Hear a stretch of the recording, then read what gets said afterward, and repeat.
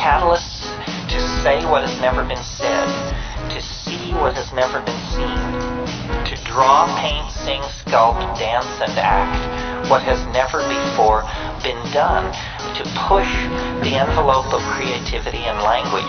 And what's really important is, I call it the felt presence of direct experience, which is a fancy term which just simply means we have to stop consuming our culture.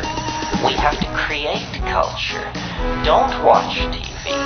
Don't read magazines. Don't even listen to NPR. Create your own road show. The nexus of space and time where you are now is the most immediate sector of your universe. And if you're worrying about Michael Jackson or Bill Clinton or somebody else, then you are disempowered. You're giving it all away to icons.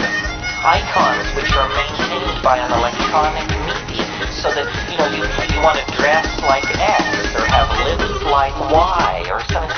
This is shit-brained, this kind of thinking. That is all cultural diversion.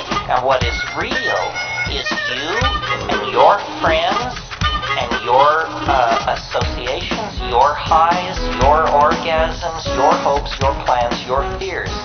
And we're told, no, we're unimportant, we're peripheral, get a degree, get a job, get a this, get a that, and then you're a player. You don't even want to play in that game.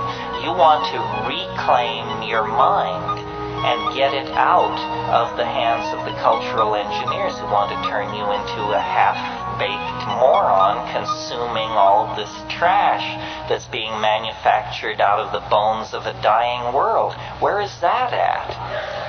Yeah, over here.